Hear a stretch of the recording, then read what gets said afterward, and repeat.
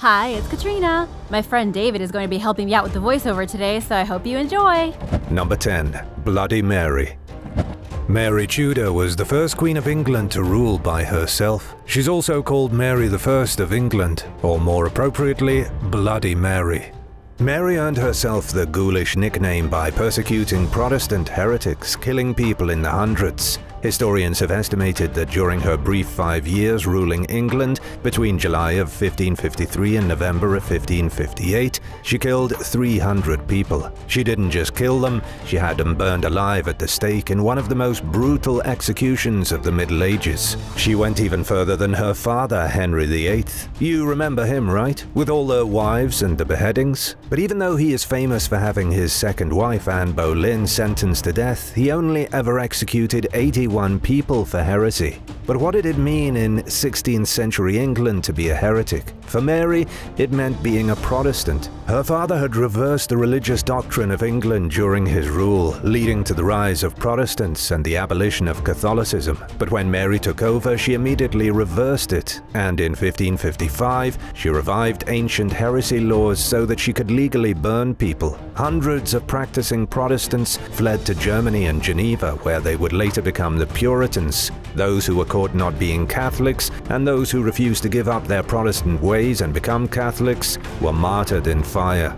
Bloody Mary will be remembered forever thanks to that paranormal game. Bloody Mary is said to have a high risk level, but if you are successful, you will have demonstrated proof of your bravery. There is some controversy as to which Mary it is. It could be Bloody Mary or another Mary named Mary Worth. Regardless, if you light a candle and chant Bloody Mary into a mirror, supposedly you see her ghost. Have you ever played this game? What was your experience? Let me know in the comments and be sure to subscribe if you haven't already.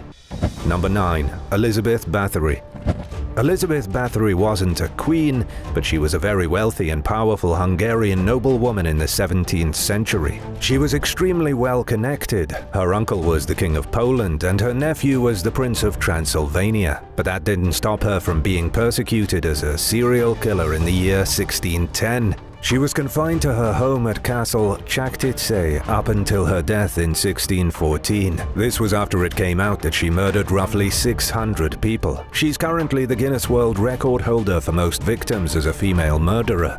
She earned herself the nickname Blood Countess, and some say she was one of the inspirations for the story of Dracula. So what exactly did Elizabeth Bathory do to her 600 victims? It all started after she became a widow in 1604. Her husband died and she was left alone. She began to torture her servants and the minor noblewoman within her reach. She occasionally covered somebody with honey and left them outside to be eaten by insects. She forced young women to strip naked and jump into ice baths until they froze to death. She would drive needles into people's fingernails, cut their noses and lips off, and bite people viciously like a wild animal. The only thing Elizabeth was not guilty of was the one crime she's most famous for. Legend has it she used to bathe in the blood of virgins, splashing about in a bathtub filled to the brim with warm human essence. But that never happened, or at least there's no record of it happening.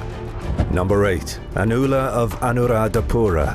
Anula was the great queen of Anuradhapura in the 1st century BC. Historical records from this time are a little fuzzy, but she's believed to have been the first female head of state anywhere in Asia. She was the first recorded queen of Sri Lanka to wield significant power, and she was supposedly a man-eating serial killer. The kingdom of Anuradhapura ruled the island of Sri Lanka from between the 4th century BC until the 10th century AD, with their heads ruling from the capital of Anuradhapura. The city was occupied as early as 900 BC, when it was a little more than a settlement of shacks. But with time, the civilization grew and prospered and became powerful. Queen Anula ascended to the throne after allegedly poisoning King Choranaga. She was his consort but had fallen in love with a palace guard. After the king was dead, he was succeeded by his son Kudatissa. But 3 years later, Kudatissa also died from poisoning. Following his death, the palace guard Anula had fallen fallen in love with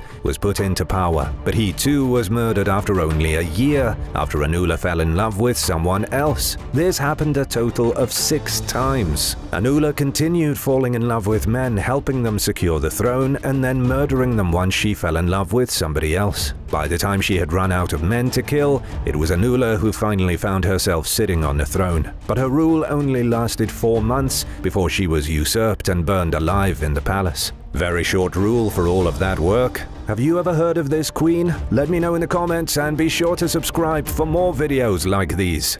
Number 7. Caterina de' Medici.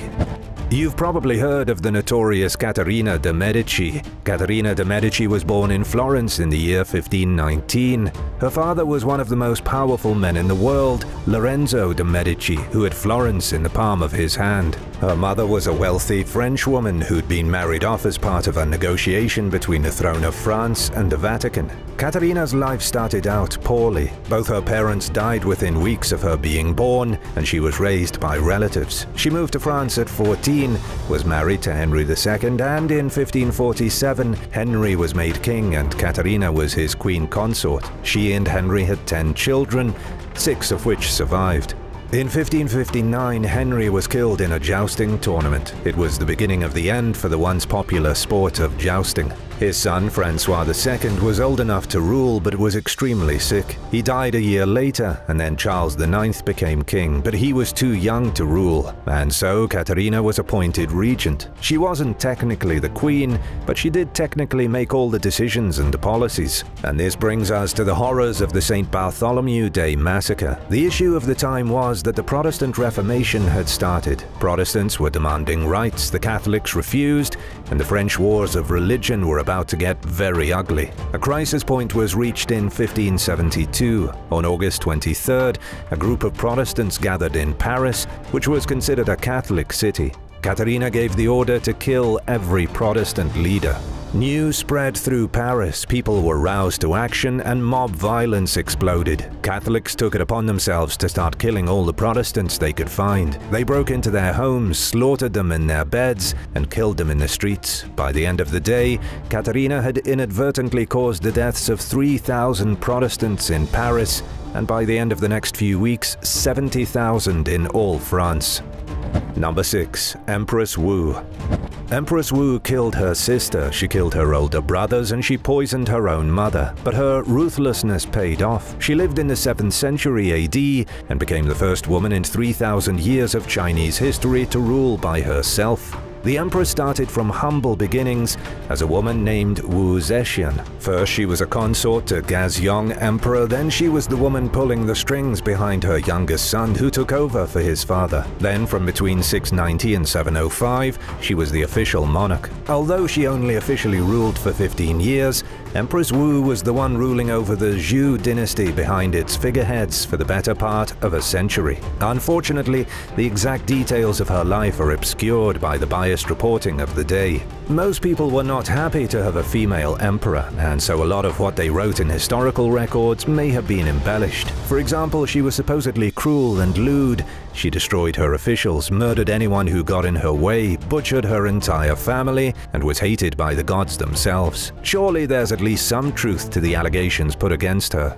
Historian Mary Anderson described some of the crimes of Empress Wu in her collection of imperial Chinese histories. The empress supposedly had 12 branches of an opposing clan killed, had the heads of 2 rebellious princesses brought to her on platters, and ordered the deaths of her own grandson and granddaughter when they criticized her rule.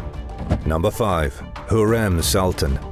Hurrem Sultan, also known as Roxolane, is one of the most controversial figures in Ottoman history. She was born in western Ukraine either in 1500 or 1502 during the rule of the Kingdom of Poland. She was taken at the age of 12 and sent to Istanbul as a prisoner. She became one of many concubines for Suleiman the Magnificent. But because of her unbelievable beauty and terrific smile, the Sultan fell in love with her. He agreed to free her from her bondage, and for the first time in history, an Ottoman Sultan married one of his former slaves. From this point on, she became extremely influential. She was so loved by the Sultan that everything she said became law. She eventually achieved massive power and influenced all the politics of the Ottoman Empire. She acted as the advisor, wrote diplomatic letters, and died after a long life in 1558. However, she wasn't totally innocent. The Sultan already had children with other women who were older and technically more legitimate for the throne.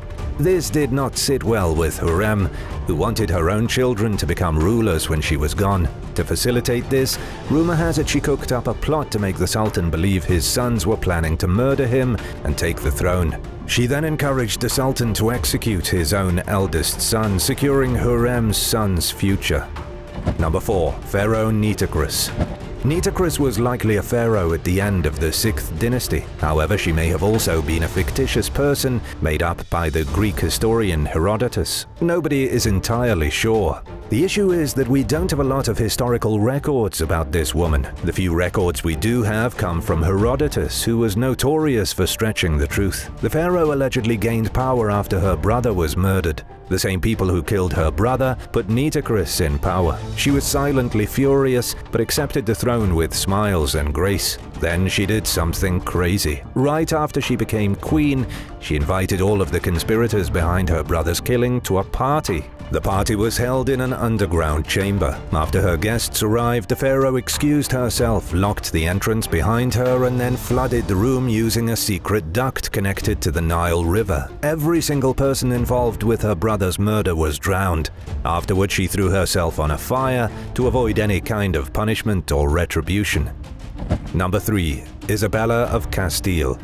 Isabella of Castile was Queen of Castile and Aragon, ruling alongside her husband Ferdinand II of Aragon. Their marriage was extremely important in the 15th century because it joined the two kingdoms under one rule, a major turning point for the Iberian Peninsula. Isabella and Ferdinand shared power equally, strengthened the monarchy, and dismantled the power that their nobles had been flaunting throughout their individual kingdoms. They were a frighteningly powerful couple who pushed the Muslims back into Africa, reclaimed a territory that had been lost during the Islamic attacks of the past 700 years, and completed reconquering Spain. They were really the foundation for what would become the Spain we know today. On the other side, some say Queen Isabella committed genocide. It's because in March of 1492, the 31st to be exact, Isabella signed the Alhambra Decree. This proclaimed that all Jewish people living in Spain after July 31st, 1492 would be killed. Isabella was also behind the establishment of the Inquisition in Spain and behind a move to convert all Jews or anyone showing interest in Jewish life. Historian Karen Armstrong says that during the first 12 years of Isabella's Inquisition, about 13,000 Jewish people were murdered. And sadly, this was a dark shadow of what was to come in the 20th century. Number 2. Queen Maeve. Queen Maeve from Irish legend may or may not have been a real person or based on a real person. She was a prominent figure in the Ulster cycle of Irish myth, Queen of Connacht and wife of Ailill MacMarta. Irish myth is fascinating in that many of the characters are not necessarily superhuman or supernatural, leaving scholars to speculate they may have been real rulers. What we know about Queen Maeve is that she was a ruthless warrior. She drowned her sister when she was pregnant out of furious jealousy, and she started a war when she learned that her husband had more stuff than her. Maeve wanted to be equal with her husband, and so the story goes that they compared their belongings. They were equal in every regard except that her husband had a fabulous white bull and she did not. When Queen Maeve went searching for a bull that could rival her husband's, she found one owned by a local farmer. Maeve demanded that the farmer hand over the bull. When he refused, one thing led to another, and war broke out between the tribes of Ireland, all over a measly bull. Number 1. Ranavalona I. Ranavalona I was married to Radama I in the early 19th century, but after her husband died, she saw it as an opportunity to take power herself. She would have been ousted from power if not for her quick actions. She immediately murdered every person with political sway that could have threatened her. She got rid of the competition and made sure there was no one who could stand up against her. And so in 1828, she was the singular ruler of the Kingdom of Madagascar. But she wasn't a very good queen. She wanted Madagascar to be isolated from the rest of the world, specifically from Europe. She saw what was going on in other places in Africa and didn't want anything to do with it. She crashed Madagascar's economy by cutting ties with Europe. And although she did repel the French when they attacked, she was brutal to her own people. She didn't like the rising Christian movement in her country, and so she squashed it with violence and brutality. Queen Ranavalona was the absolute worst thing that ever happened to Madagascar. She forced her own people into unpaid labor to complete public work projects. She had a standing army whom she sent to murder and kill at will. Her crazy policies led to the deaths of about 2.5 million people from between 1833 and 1839. She wanted Madagascar to flourish, but her isolationism led to famine, widespread starvation, violence, chaos, and the population being cut in half before she finally died in 1861. Who is your favorite wicked queen from history? Let me know in the comments, and thanks a lot for watching. Remember to hit subscribe if you haven't yet, and I'll see you again soon.